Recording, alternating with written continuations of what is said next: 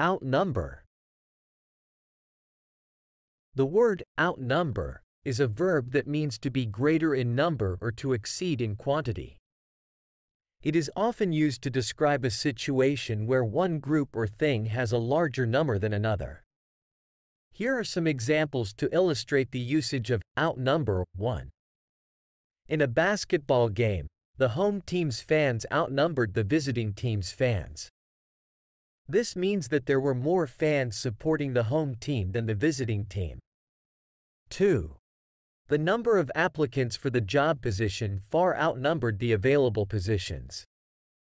This means that there were more people applying for the job than there were job openings.